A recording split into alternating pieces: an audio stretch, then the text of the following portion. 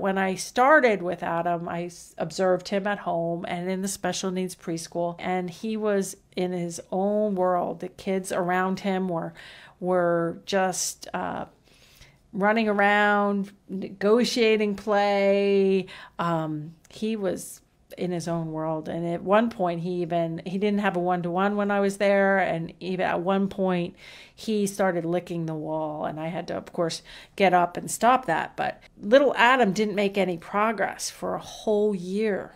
And so one of the very common mistakes I see both parents and professionals making is they think that just exposing kids to other typically developing kids is going to make social and play skills come naturally. And it involves a lot of work. And it usually involves a lot of work with teaching language.